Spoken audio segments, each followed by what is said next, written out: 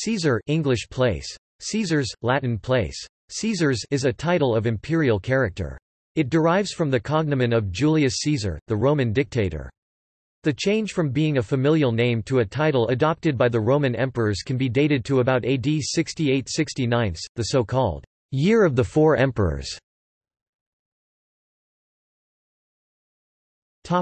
Sole Roman emperor. For political and personal reasons, Octavian chose to emphasize his relationship with Julius Caesar by styling himself simply, Imperator Caesar, whereto the Roman Senate added the honorific Augustus, majestic, or venerable, in 27 BC, without any of the other elements of his full name. His successor as emperor, his stepson Tiberius, also bore the name as a matter of course. Born Tiberius Claudius Nero, he was adopted by Caesar Augustus on 26 June 4 AD, as Tiberius Julius Caesar. The precedent was set, the emperor designated his successor by adopting him and giving him the name Caesar. The fourth emperor, Claudius, was the first to assume the name Caesar upon accession, without having been adopted by the previous emperor. However, he was at least a member by blood of the Julio-Claudian dynasty, being the maternal great-nephew of Augustus on his mother's side, the nephew of Tiberius, and the uncle of Caligula. Claudius in turn adopted his stepson and grand-nephew Lucius Domitius Aenobarbus, giving him the name Caesar. In the traditional way, his stepson would rule as the Emperor Nero. The first emperor to assume the position and the name simultaneously without any real claim to either was the usurper Servius Sulpicius Galba, who took the imperial throne under the name Servius Galba Imperator Caesar, following the death of the last of the Julio-Claudians, Nero, in 68. Galba helped solidify Caesar as the title of the designated heir by giving it to his own adopted heir, Lucius Calpurnius Piso Frugi Licinianus. Galba's reign did not last long and he was soon deposed by Marcus Otho. Otho did not at first use the title Caesar, and occasionally used the title Nero as emperor, but later adopted the title Caesar as well. Otho was then defeated by Aulus Vitellius, who acceded with the name Aulus Vitellius Germanicus Imperator Augustus. Vitellius did not adopt the cognomen Caesar as part of his name and may have intended to replace it with Germanicus. He bestowed the name Germanicus upon his own son that year. Nevertheless, Caesar had become such an integral part of the imperial dignity that its place was immediately restored by Titus Flavius Vespasianus, Vespasian, whose defeat of Vitellius in 69 put an end to the period of instability and began the Flavian dynasty. Vespasian's son, Titus Flavius Vespasianus, became Titus Flavius Caesar Vespasianus.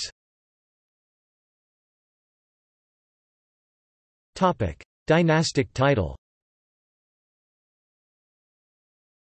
By this point the status of Caesar had been regularized into that of a title given to the emperor-designate, occasionally also with the honorific title Princeps Iuvantudis, Prince of Youth, and retained by him upon accession to the throne, e.g., Marcus Ulpius Traianus became Marcus Cocceius Nerva's designated heir as Caesar Nerva Traianus in October 97 and acceded on 28 January 98 as Imperator Caesar Nerva Traianus Augustus. After some variation among the earliest emperors, the style of the emperor-designate on coins was usually nobilissimus Caesar, Most Noble Caesar, abbreviated to Nob Caes, Ncaes etc., though Caesar Caes on its own was also used. Late Empire. Crisis of the 3rd century. The popularity of using the title Caesar to designate heirs apparent increased throughout the 3rd century. Many of the soldier emperors during the crisis of the 3rd century attempted to strengthen their legitimacy by naming heirs, including Maximinus Thrax, Philip the Arab, Decius, Trebonianus Gallus and Gallienus. Some of these were promoted to the rank of Augustus within their father's lifetime, for example Philippus II. The same title would also be used in the Gallic Empire, which operated autonomously from the rest of the Roman Empire from 260 to 274, with the final Gallic emperor Tetricus I appointing his heir Tetricus II Caesar and his consular colleague for 274. Despite the best efforts of these emperors, however, the granting of this title does not seem to have made succession in this chaotic period any more stable. Almost all Caesars would be killed before or alongside their fathers, or at best outlive them for a matter of months, as in the case of Hostilian. The sole Caesar to successfully obtain the rank of Augustus and rule for some time in his own right was Gordian III, and even he was heavily controlled by his court. Tetrarchy. On 1 March 293, Gaius Aurelius Valerius Diocletianus established the Tetrarchy, a system of rule by 2 senior emperors and 2 junior sub-emperors. The 2 co-equal senior emperors were styled identically to previous emperors, as Imperator Caesar NN. Pius Felix Invictus Augustus Elagabalus had introduced the use of Pius Felix, the pious and blessed, while Gaius Iulius Verus Maximinus Thrax introduced the use of Invictus, the unconquered, and were called the Augusti, while the 2 junior sub-emperors were styled identically to previous emperors designate, as Noblissimus Caesar. Likewise, the junior sub-emperors retained the title, Caesar, upon accession to the senior position. The Tetrarchy was quickly abandoned as a system, though the 4 quarters of the empire survived as praetorian prefectures in favor of 2 equal, territorial emperors, and the previous system of emperors and emperors designate was restored, both in the Latin-speaking West and the Greek-speaking East. After the Tetrarchy. The title of Caesar remained in use throughout the Constantinian period, with both Constantine I and his co-emperor and rival Licinius utilizing it to mark their heirs. In the case of Constantine, this meant that by the time he died, he had 4 Caesars, Constantius II, Constantine II, Constans and his nephew Dalmatius, with his eldest son Crispus having been executed in mysterious circumstances earlier in his reign. In the event, Constantine would be succeeded only by his 3 sons, with Dalmatius dying in the summer of 337 in similarly murky circumstances. Constantius II himself would nominate as Caesars his 2 cousins Constantius Gallus and Julian in succession in the 350s, although he first executed Gallus and then found himself at war with Julian before his own death. After Julian's revolt of 361, the title Caesar fell out of imperial fashion for some time, with emperors preferring simply to elevate their sons directly to the post of Augustus, as with Gratian. It would be revived only nearly 3/4 of a century later when Theodosius II used it to mark his nephew Valentinian III before successfully installing him upon the western throne vacated by the boy's other uncle Honorius.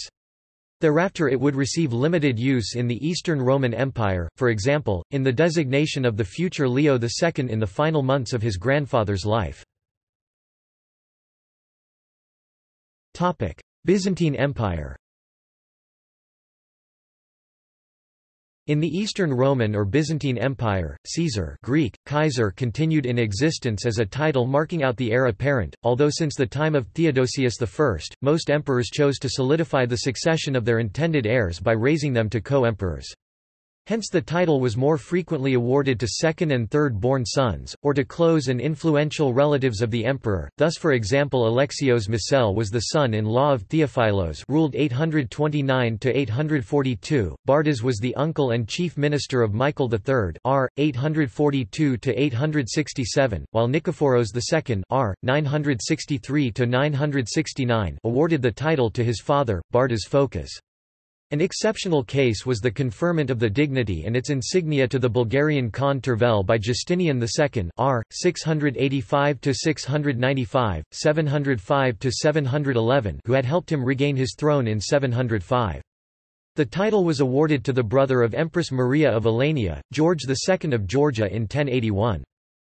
According to the Clitorologion of 899, the Byzantine Caesar's insignia were a crown without a cross, and the ceremony of a Caesar's creation, in this case dating to Constantine V, is included in De Ceremoniis I.43.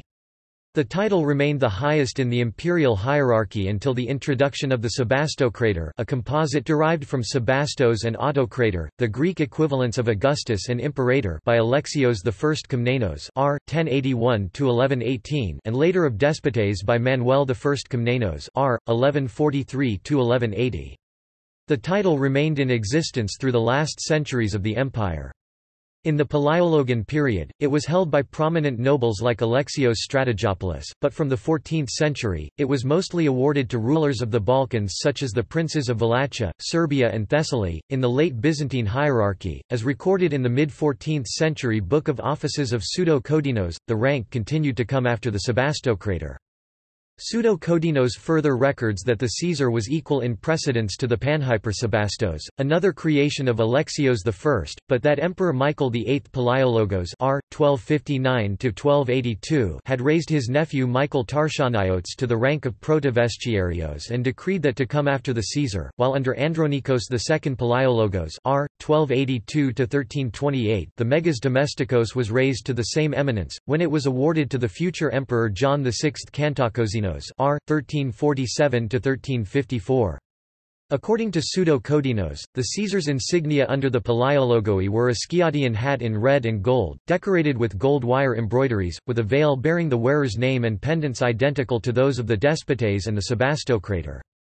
He wore a red tunic similar to the emperor's without certain decorations, and his shoes and stockings were blue, as were the accoutrements of his horse. These were all identical to those of the Sebastocrator, but without the embroidered eagles of the latter. Pseudo-Kodinos writes that the particular forms of another form of hat, the domed skaranikon, and of the mantle, the tamparion, for the Caesar were not known. Ottoman Empire.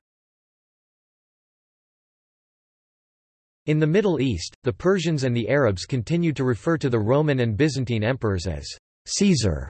In Persian, Qasr Rum Kaisar I Rum, Caesar of Rum, from Middle Persian Kesar. Thus, following the conquest of Constantinople in 1453, the victorious Ottoman Sultan Mehmed II became the first of the rulers of the Ottoman Empire to assume the title, Caesar of the Roman Empire. Ottoman Turkish, Qasr Rum Kaisar I Rum. After the fall of Constantinople, having conquered the Byzantine Empire, Mehmed took the title Kaisar I Rum, claiming succession to the Roman Imperium. His claim was that by possession of the city, he was emperor, a new dynasty by conquest, as had happened previously in the empire's history. Contemporary scholar George of Trebizond wrote, "The seat of the Roman Empire is Constantinople, and he who is and remains emperor of the Romans is also the emperor of the whole world." Gennadius Scholarius, a staunch antagonist of the West because of the sack of Constantinople committed by the Western Catholics and theological controversies between the two churches, had been enthroned the ecumenical patriarch of Constantinople New Rome with all the ceremonial elements and ethnarch or militbashi status by the Sultan himself in 1454. In turn, Gennadius II recognized Mehmed as successor to the throne. Mehmed also had a blood lineage to the Byzantine imperial family. His predecessor, Sultan Orhan I, had married a Byzantine princess, and Mehmed may have claimed descent from John Zelipes Komnenos. Ottoman sultans were not the only rulers to claim such a title, as there was the Holy Roman Empire in Western Europe, whose emperor, Frederick III, traced his titular lineage from Charlemagne, who obtained the title of Roman Emperor when he was crowned by Pope Leo III in 800, although he was never recognized as such by the Byzantine Empire. Legacy. Name. The history of Caesar as an imperial title is reflected by the following monarchic titles, usually reserved for emperor and empress in many languages. Note that the name Caesar, pronounced in English, was pronounced Kaiser in Classical Latin, Germanic languages, Danish, Kejser and Kejserand, Dutch, Kaiser and Kieserin, German, Kaiser and Kaiserin, Icelandic, Kisari and Kisarenia, Faroese, Kisari and Kaisarina, Norwegian, Kaiser and Kaiserin, Bokmal, Kisar and Kaisorine, Norsk, Swedish, Kejser and Kejserina, Old English, Kasara-Baltic languages, Latvian, Kazars and Kazariene, Slavic languages, Belarusian, Kar and Karika, Zar and Zaritsa, Bulgarian, Kar and Karika, Zar and Saritsa, Croatian, Kar and Karika, C is read ts, Czech, Cisar and Cisarovna, Macedonian, Kar and Karika, Zar and Zarika, C is read ts, Polish, Cesars and Cesarzowa, Russian, Kar and Karika, Zar and Charitsa, archaic transliteration, Zar and Saritsa, modern transliteration. However, in the Russian Empire, also reflected in some of its other languages, which aimed to be the Third Rome as successor to the Byzantine Empire, it was abandoned, not in the foreign language renderings though, as imperial style, in favor of imperator and autocrator, and used as a lower, royal style as within the empire in chief of some of its parts, e.g. Georgia and Siberia in the United States and, more recently, Britain. The title Tsar from the Russian title is a slang term for certain high-level civil servants, such as the Drug Tsar for the Director of the Office of National Drug Control Policy and Terrorism Tsar for a Presidential Advisor on Terrorism Policy. More specifically, a Tsar refers to a sub-cabinet level advisor within the executive branch of the U.S. government. Serbian, Kar and Karika pronounced Tsar and Tsaritsa or Kesar, Kesar Slovak, Cisar and Cisarovna, Slovene, Cesar and Cesarika or Kar and Karika, Ukrainian, Cisar I Cisarova Thisar and Cisarova, also Ukrainian, Kar and Karina archaic transliteration, Tsar and Tsarina, Tsar and Tsarina modern transliteration Afro-Asiatic languages, Arabic, Khazar Qusar, Qusar Kasar Palace, Hebrew, Kesar Qusar male and Kesarit Qusarith female. Indo-Iranian languages, Persian, Gaisar Qusur Urdu, Kaisar Qusur used in the title Kaiser-i-Hind Emperor of India during the British Rajkartvelian languages Georgian, Kisari Turkic languages, Turkish, Khazar historical, Caesar modern. Khazar-i-Rum Caesar of Constantinople, the second Rome, one of many subsidiary titles proclaiming the Ottoman Sultan main imperial title Padishah as Muslim successor to Rum as the Turks called the Christian Roman Empire as Byzantium had continued to call itself, continuing to use the name for part of formerly Byzantine territory compare the Seljuk Rum Sultanate Uralic languages, Estonian, Kaisar and Kaisrina, Finnish, Kisari and Kaisarina or Kisaritar, Hungarian, Kasashir and Kasashirno, Austronesian languages, Bahasa Indonesia, Kaiser, Albanian, Caesar and Kesarine, Armenian, Khazar Kaysr, and Armenian, Khazratun Khazrutian meaning empire, modern Greek, Kaisaras Kaisaras, the archaic form Greek, Kaiser is rarely used today, Romance languages Romanian, Caesar, used as a first name. Spanish, Portuguese and French, César, commonly used as first or second name. Italian, Cesare, used as a first name. In various Romance and other languages, the imperial title was rather based on the Latin imperator, in fact a military mandate or a victory title, but Caesar or a derivation is then still used for both the name and the minor ranks still perceived as Latin. There have been other cases of a noun proper being turned into a title, such as Charlemagne's Latin name, including the epithet, Carolus Magnus becoming Slavonic titles rendered as king, Kralj Serbo-Croat, Král Czech and Krol Polish, etc. However, certain languages, especially Romance languages, also commonly use a modernized word, e.g. César in French, for the name, both referring to the Roman cognomen and modern use as a first name, and even to render the title Caesar, sometimes again extended to the derived imperial titles above. Historiography Oswald Spengler used the term Caesarism in his book The Decline of the West. See also Augustus honorific Caesaropapism Khosrau word References Bibliography Polly Wissawa, Realencyclopädie der klassischen Altertumswissenschaft Berry, John B. 1911. The Imperial Administrative System of the Ninth Century, with a revised text of the Clitorologion of Philotheos, Oxford University Publishing. Kazhdan, Alexander, ed. 1991. The Oxford Dictionary of Byzantium. New York and Oxford, Oxford University Press. ISBN 978-0-19-504652-6. Verpeau, Jean, ed. 1966. Pseudo-Codinos, Traité des offices in French. Centre national de la recherche scientifique.